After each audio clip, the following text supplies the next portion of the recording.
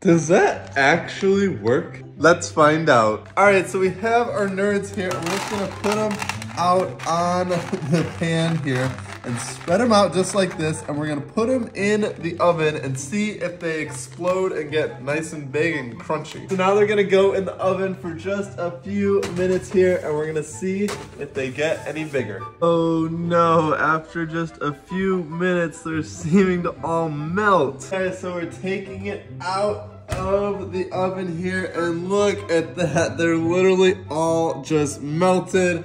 It doesn't blow up, they just melt. It's fake.